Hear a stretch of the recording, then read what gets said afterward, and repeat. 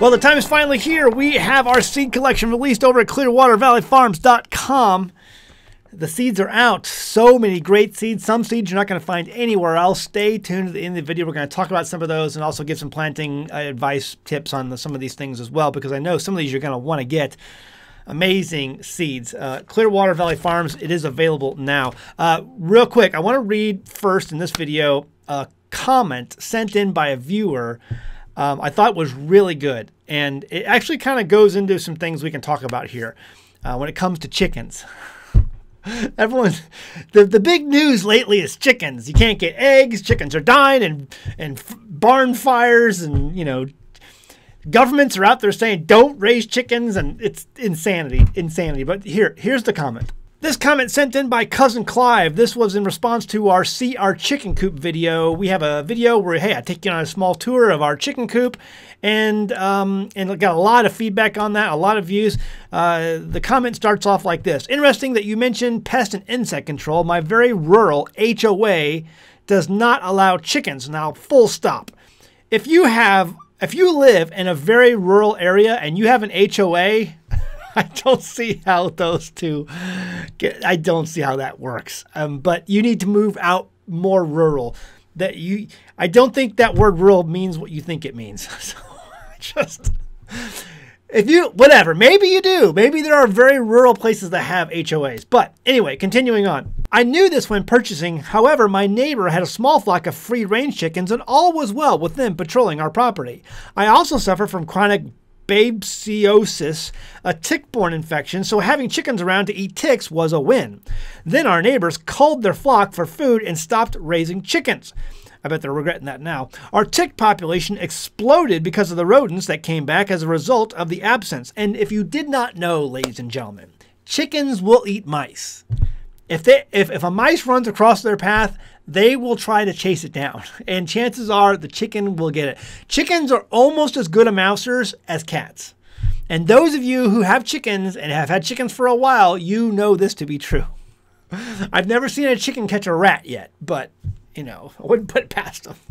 I mean, chickens are like tiny raptors, like out of Jurassic Park, you know. And I don't believe in the whole dinosaur chicken bird connection. That's a whole other topic and video and channel, by the way. Anyway, my point being is that yes, chickens are very good mousers.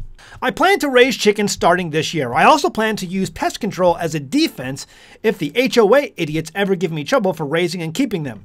Our property is 5 wooded acres on a dead-end road with 3 houses and 1 yurt. If I fail to defend my position, assuming an issue arises, I'm purchasing as many damn guinea hens as I can to release in the populated portion of our HOA on Fridays when all of them come home from the city to their vacation homes. That is hilarious. Yes, guinea hens, if you don't know, are very loud and obnoxious creatures. I'm just imagining the idea of all these people coming to their vacation homes and guineas being everywhere and making the noise that they do. Hold on. I gotta compose myself. That would be absolutely fantastic. Absolutely. I think you should. Listen, you live in an HOA. They deserve this sort of punishment anyway. And if you do live in an HOA, you need to do this also. Go find a bunch of guinea hens. You can find them on Craigslist. I don't think you can find them on Facebook Marketplace because there's probably all kinds of rules against that sort of thing. But if you can find guinea hens, especially if they're already old, you know, mature. But if you can get some guinea hens and some chicks and raise them up and then release them in your HOA, absolutely fantastic. I can't just stop laughing.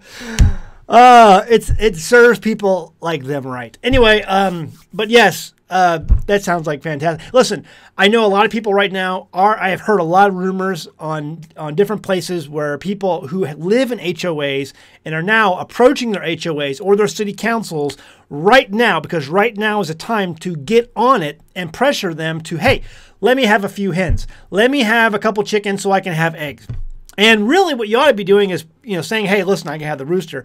Everyone says, oh, we don't want the rooster because it's loud. Really, the hens are pretty much just as loud as a rooster. If you ever heard in fact, Doug over at Off Grid with Doug and Stacey made the point the other day about hens laying eggs. They are noisy. It's not like a woman crying in childbirth, but it's close.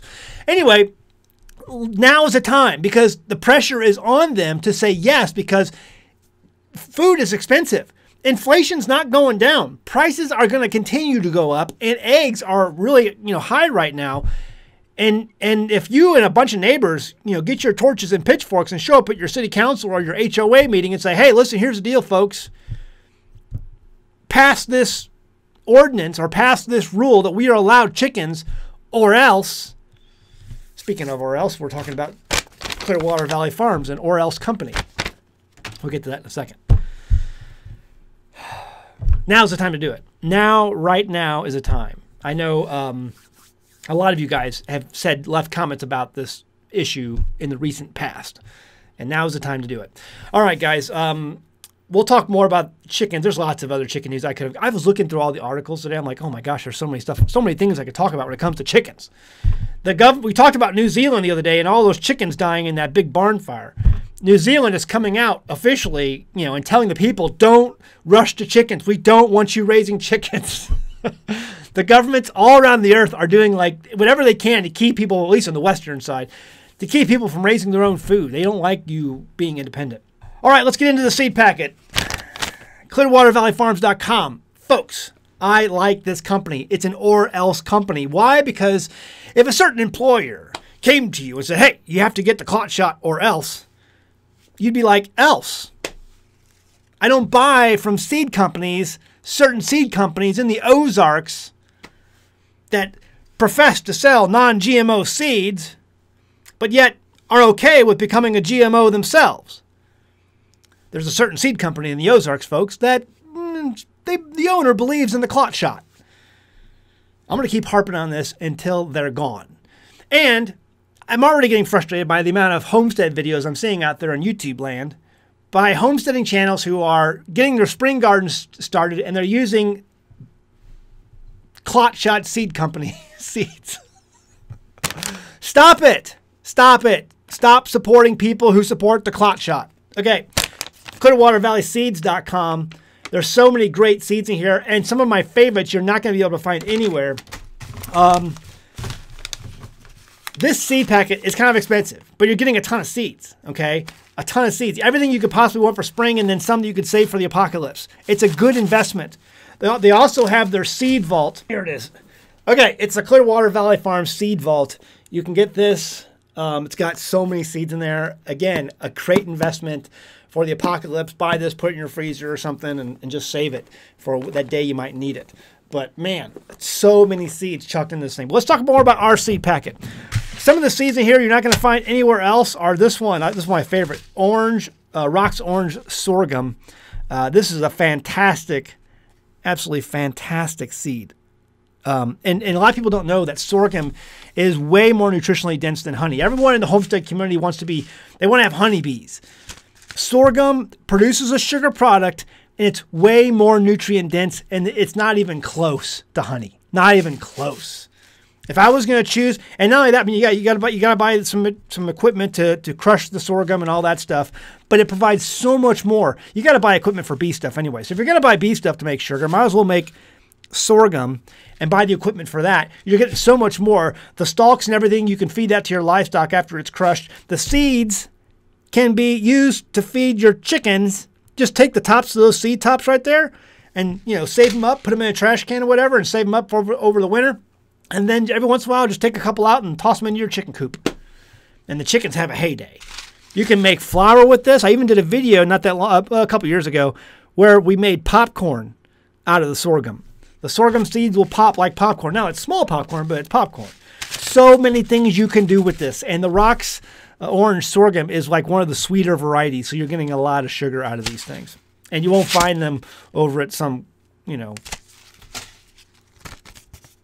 other companies.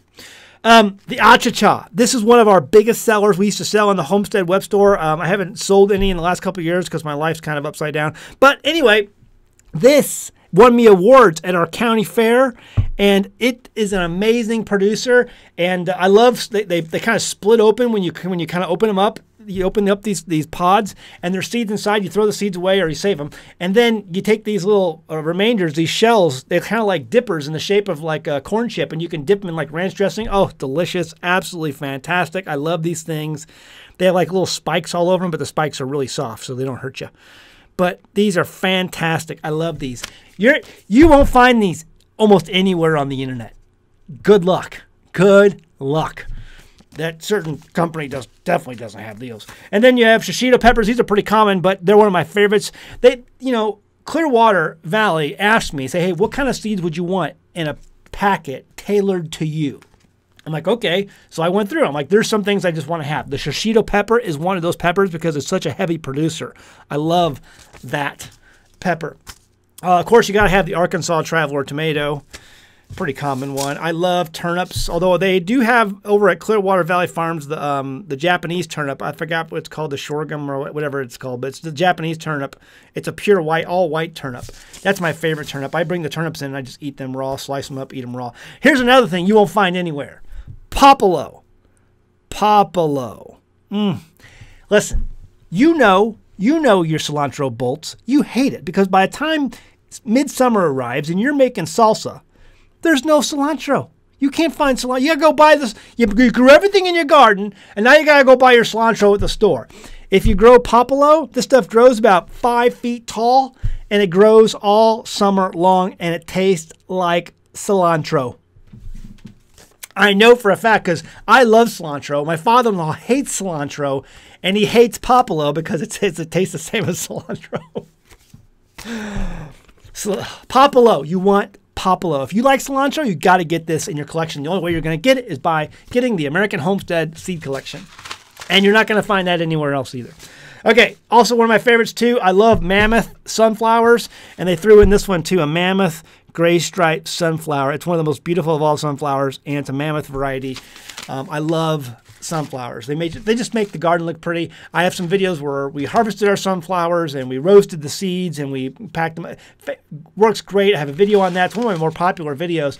But even if you don't harvest the seeds and you just throw the seeds to your chickens, again, more chicken feed, they just look pretty. They make a homestead look pretty. So there is the Clearwater Valley Farms Homestead and American Homestead Seed Collection. Get it now. There's only, I think, 100 packets available, so get it now. Run over there and get it. I think they're gonna try to make some more, but some of these seeds are hard to source. So they got what they could get, and trying to think if there's anything else I want to. The popolo, which is probably going to be one of the most favorites out there. You want to make sure you keep the ground moist when you're doing this. You're going to need about 10 days or so of just keeping that ground moist until those first sprouts pop up. So make sure you do that. Other than that, give your achicha cucumbers something to climb on. They love, like I built an arbor in my garden to let these climb on it. So if you want to, you can build something, a trellis or some sort of thing, it's going to want to climb on something. So. All right, leave any comments below, questions below that you might have. And also thanks to Cousin Clive for sending in his comment. If you have a question, I'm going to do more questions. I'm getting a lot of questions from people on email. If you have a question, you can send it in at AmericanHomestead.com on our contact page, and I'll try to do a video on it if it strikes my fancy. So, all right. We will leave it at that. Check out our merchandise, teespring.com. Our Violates Community Standards is available there. One of our best sellers. People like it, but our best seller by far is the Stupid Should Hurt shirt, because if we had more hurt in this world, there'd be an awful lot less stupid. You can buy that shirt. Links below at our Teespring store right there. All right, guys. See you next time in the homestead. Oh, share this video. Share this video. Share it right now. Share it. Bye. This is Grandma. Grandma survived the Great Depression. She survived the Great Depression because her supply chain was local and she knew how to do stuff. Grandma was smart. Grandma told us to make do with what you got. She also said, don't put all your eggs in one basket.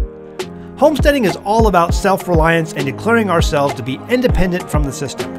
We grow our own food, we raise our own animals, and doing these things helps safeguard our families from the unpredictable world that surrounds us. But what about banking? I love being my own power company, but what about being my own bank? Right now, our country is over $30 trillion in debt and rising. The Fed keeps printing money, and the Congress won't stop spending money. Staying attached to the modern banking system and their investment vehicles is like putting all of your eggs in one very, very fragile basket. On one side, you have the threat of inflation and your savings value floating away, and the other side is a possible deflationary stock market collapse, just like what happened in the 1930s. Genesis Gold Group is like a basket holding eggs, and these eggs are impossible to break. History shows us that all paper investments have and will return to their intrinsic value eventually, zero. But gold, silver, and other precious metals have never, ever been worthless. In every collapse throughout history, people have turned back to precious metals to find monetary value. If you have a 401k, an IRA, or a savings account where you're literally watching the purchasing power inflate away, give Genesis Gold Group a call right now. Today, this instant. They can develop a strategy for you and the days ahead. I can tell you how I raise sheep, I can tell you how I raise chickens, or the best way to grow tomatoes, or how to hook up a solar panel. But Genesis Gold Group is your best shot at safeguarding your hard-earned savings and investments during this increasingly turbulent time in history. The link and phone number is in the description below, or visit their website at genesisgoldgroup.com. And be sure to say you heard about them from An American Homestead.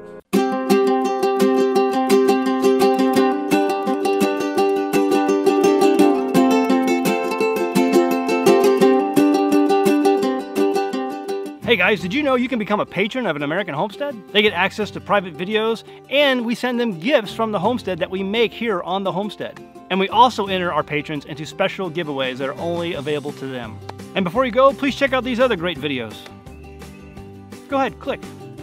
Oh wait.